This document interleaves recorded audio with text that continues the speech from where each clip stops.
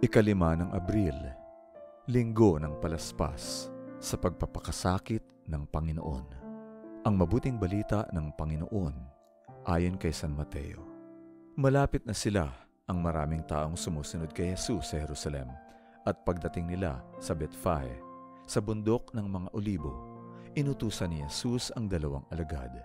Pumunta kayo sa kabilang ibayo at may makikita kayo roong isang inahing asno na nakataling kasama ang isang bisiro. Kalagan sila at dalhin sa akin. Kung may magtatanong sa inyo, sabihin ninyong kailangan sila ng Panginoon, pero ibabalik din sila kaagad.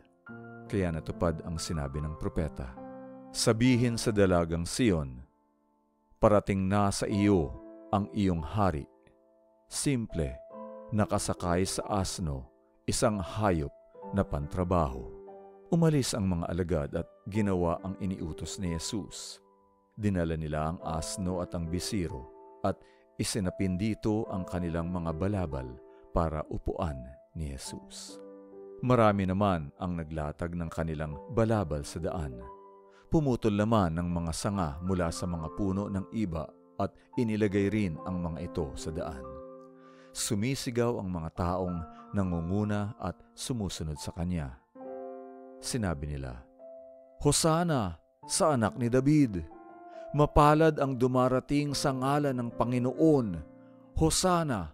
Luwalhati sa kaitaasan! Pagpasok ni Jesus sa Jerusalem, nagulo ang buong lungsod at nagtanungan sila, Sino ito? At sumagot naman ang mga tao, Ito ang propetang si Jesus na taga Nazaret ng Galilea. Ang mabuting balita ng Panginoon. Pagsasadiwa, kababaang loob ang diwa ng pagkahari ni Jesus. Ginugunita natin ngayong linggo ng Palaspas ang matagumpay na pagpasok ng Panginoong Jesus sa Jerusalem. Sa panahong ito na pumapasok tayo sa mga mahal na araw, magandang pagnilayan ang kahulugan ng Jerusalem bilang lungsod ng kapayapaan. Sa lungsod na ito, tinanggap ng mga tao si Jesus. Masaya ang naging pagtanggap sa kanya ng mga tao. Sa banal na lungsod na ito, inaasahang darating ang Mesiyas.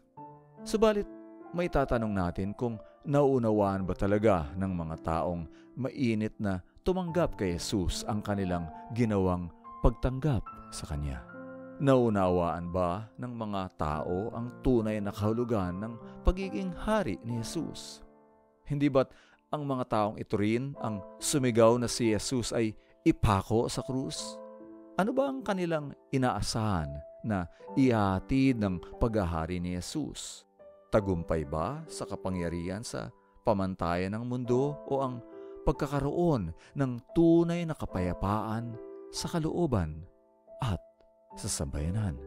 Mararanasan lamang natin ang tunay na kapayapaan kung mauunawaan natin na makakamit natin ang tunay na tagumpay, hindi sa dahas, kundi sa pagkakaroon ng pusong mapagpakumbaba. Sa ganito lamang natin maaaring matanggap ang paghahari ni Jesus. Inilalarawan ng pagsakay ni Jesus sa asno ang kababaang loob.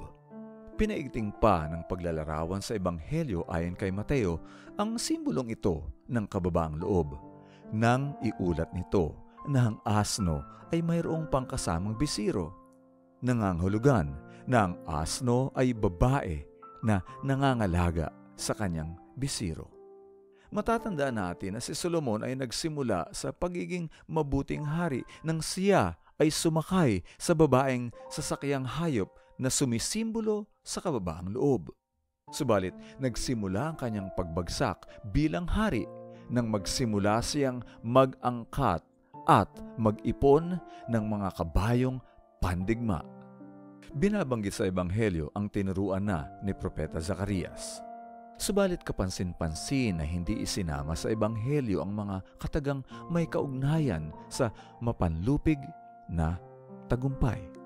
Sa halip, binigyang diin ang katagang kaugnay sa kababaang loob. Hindi nga kapangyarihan at dahas ang daan upang matagumpay tayong makapasok sa lungsod ng kapayapaan. Ipinakita ito ng Panginoong Hesukristo sa atin.